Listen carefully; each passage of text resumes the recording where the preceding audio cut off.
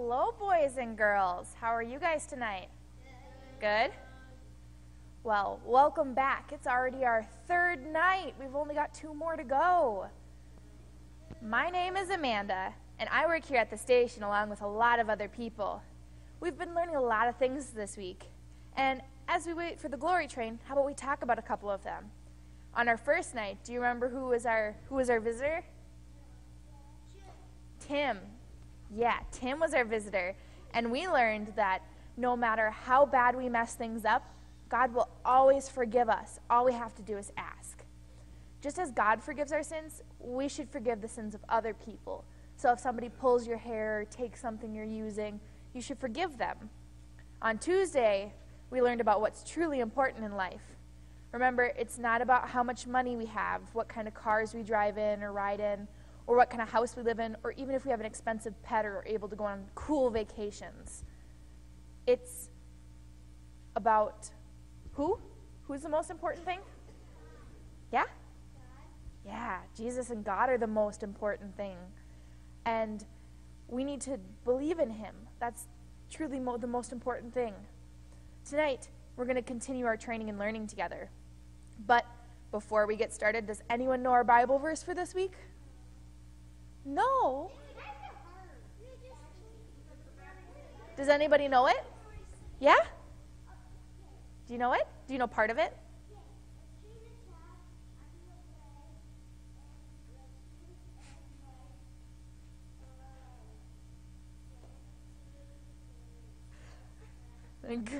Good job. How about you repeat after me so we all learn it? I am the way, the truth, and the life. No one comes to the Father except through me. John chapter 14, verse 6. Good job, you guys. This means that Jesus is the only way to eternal life. And because of what he did for us, by dying on the cross and 3 days later, raising from the dead, we too can go to heaven with him when we die, if we believe and are baptized. Jesus did all of this out of love for us, so that we are saved. Isn't that amazing? Look at the time, guys. I have to go back to work, but I'll see you all later, okay? Bye!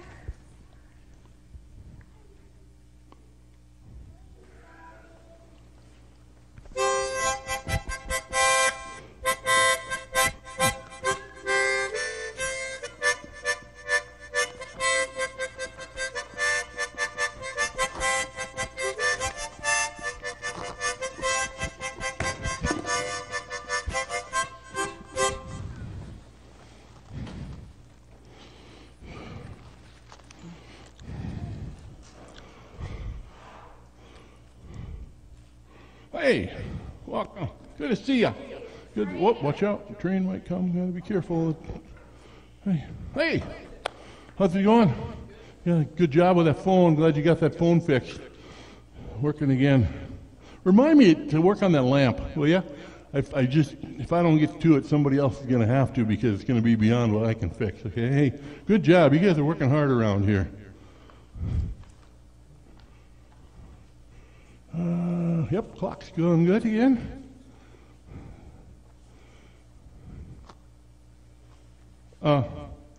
Pastor Martin? Pastor Luther Martin? How you doing? I'm doing fine, thank you. Well, awesome. Just got done with a church meeting. Now I'm getting away for a few days. How you doing? I'm doing well, Pastor. I'm doing really well. So, getting away, you say, where you headed? I was going to go up to the North Shore for a few days of pure rest and relaxation. You know, I heard the fish are biting up there, so I thought I might get a little fishing in. No, being a pastor isn't an easy job. No. Seems your work is never done. I'm just looking forward to getting away from people for a few days. You know, even a pastor needs some time off now and then. Yeah, I understand that. You know, in fact, I think about what you just said, and probably one of my favorite Bible passages comes from Mark chapter 1, verse 35. Let me see, where it says something like, verily, very Very early in the morning, while it was still dark, Jesus got up and went off to a solitary or quiet place to pray. You know, so you see, Pastor, that even Jesus himself got away from people just to kind of go off by himself and pray and renew his strength so that he could be alone in that quiet place. I'm sure that's what you're doing. Yeah, thanks for the reminder. I appreciate that. Yeah. Now you can tell me where I get my ticket punched? Yeah, right over there. Right over there. Well, I figured this taken care of. All right. I'll be back. Good Been to see ya. you. You too.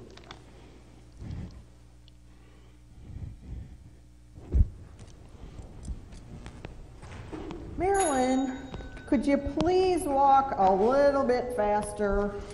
We're going to miss our train. And I don't know why we had to have him carry the luggage.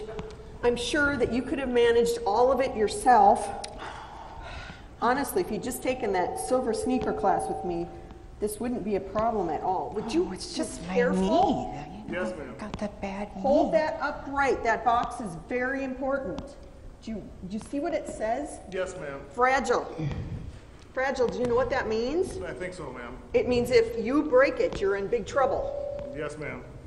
Now, we just have a few minutes. We have to plan the luncheon. We have to get flowers. I need to find a hairdresser. This humidity is horrible for my hair. We just have a lot to do, and you are walking so slowly. It's my knees. You know You I need got to go bad faster. knees. Careful with the box. Ah! What? Good as new, ma'am. Oh. Yeah, I would slink away if I were you. Thanks so much for your help. Mean it? No. Oh, calm down, calm down. Breathe, breathe. All right, as I was saying, we need to get some things decided on before we get there. We just have a few minutes. Yeah. Are you even hearing anything I say? Oh. Well, yes, I am listening. I just have other things on my mind right now. Other things on your mind? What is more important right now than making these funeral arrangements for our brother Larry? There is so much to think about, and quite honestly, you haven't been very much help to me lately. I am sorry. It's just that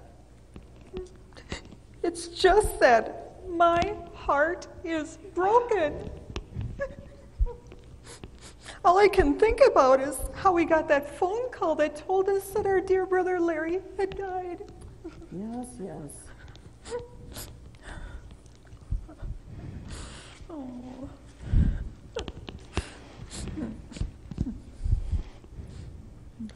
Really?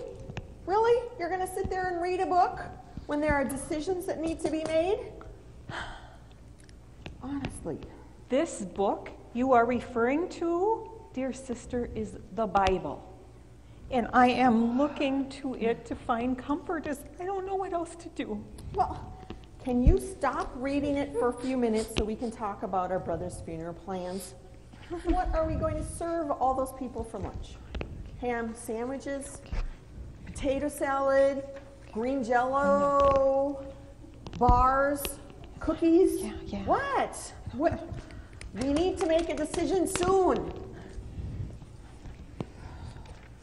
Hello? Hi? Hi? Ladies, I'm sorry, but I couldn't help but overhear what the two of you were saying. And you're traveling to a funeral, is that correct? Yes, we are. Hi, my name is Marta, Hi, Marta. and this is my sister Marilyn. Hi, Marilyn. We're heading up to the North Shore as we got word yesterday that our older brother Larry has died. Oh, no. I'm so sorry to hear that. That's always tough, but, you know, is there anything that I can do? Unless you can help us make some decisions, no, there's nothing you can do. In fact, It's my sister that needs to help me, and she seems like she's only interested in reading. Really? Really, I am reading the Bible. I'm looking for comfort as I don't know what else to do. Well, you are looking in the right spot. She is? Yeah, absolutely. There's no problem at all with in this whole life that God doesn't address in that book. He talks about how to help us to be able to deal with things and gives us advice on that, and it's all right there in that one book, the Bible. Really? Does it say anything in here about what food I should serve at my brother's funeral? No, I don't know about that, but it does say, do not be anxious. Be anxious for nothing. And it seems to me like right now you're probably a little anxious. A little? A little? A little anxious. Well, if you guys could just wait, could you wait here for a minute? I've got someone I'd like you to talk to. Is that okay? Would you just hold on? Okay? Would that be okay if I did that?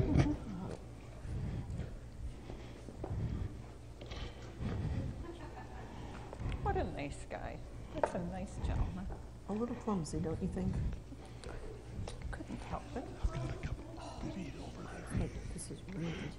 All we do is fight and argue with one another over some old So, no green jello, really? No, I hate green jello. And he did too. Larry hated green. Well, he's not going to eat it. Strawberry, then? Yes, yes. Whipped cream.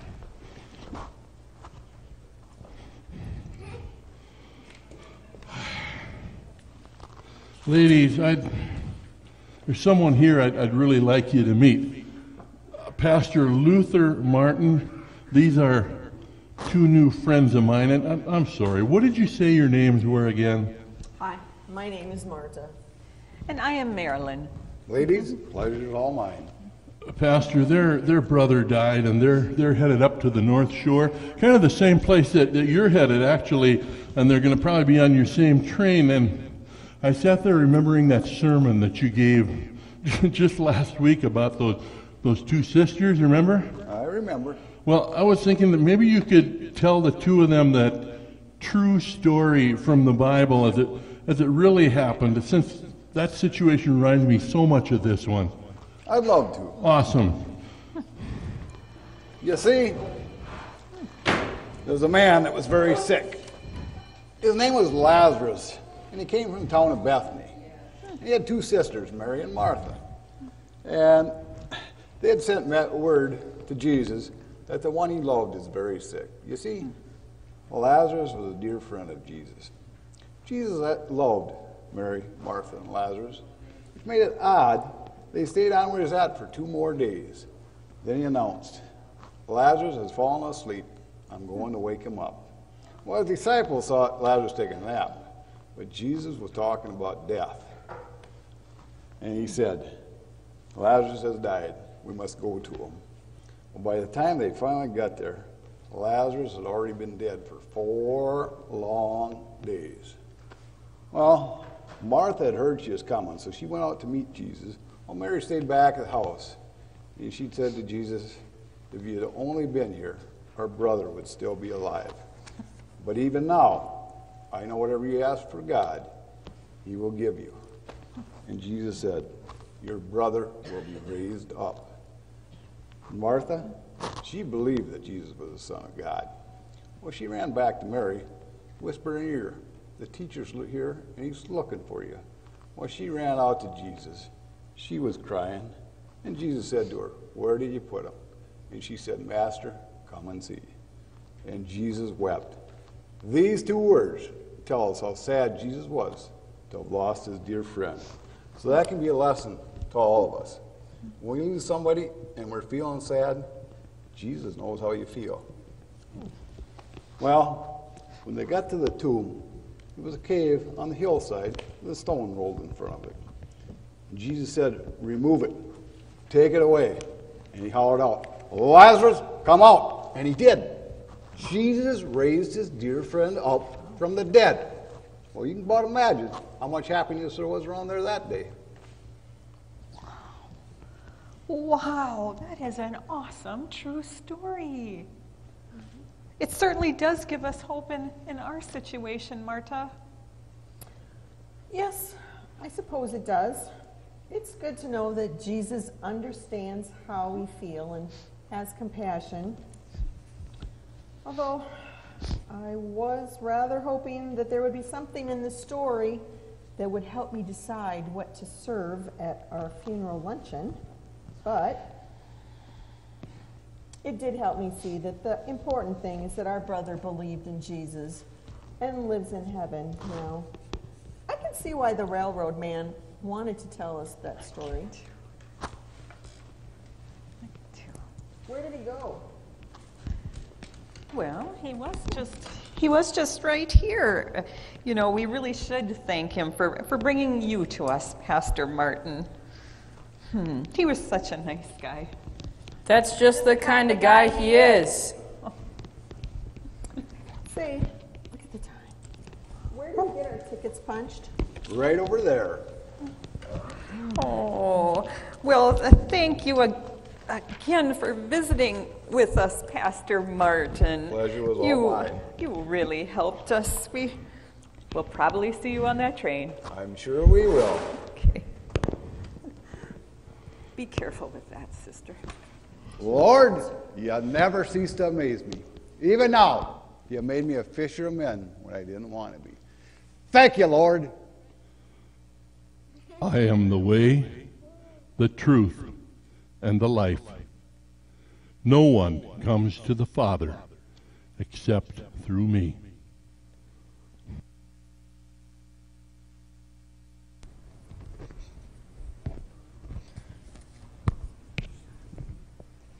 So, boys and girls, we see how God can comfort people who are sad and hurting. He can use everyday people like us to comfort those around us. We can do this by pointing them to Jesus. We can remember that no matter what problems we face in life, God can always use His word in the Bible to bring us and others comfort and peace. Just as Jesus raised his good friend Lazarus from the dead, He will raise us to life with Him in heaven after we die. All we have to do is believe and be baptized. What a wonderful blessing that is. Let's pray. Fold your hands, bow your head, close your eyes, and repeat after me. Dear Jesus, thank you for all the amazing things you do. Thank you for sending your Son Jesus to suffer, die, and 3 days later be raised to life again, so that we may live with you forever in heaven. When sad things happen in our lives, help us always to remember that we are never alone and that you are always with us and will comfort us. In Jesus' name we pray. Amen. So now we get to sing with Charlie.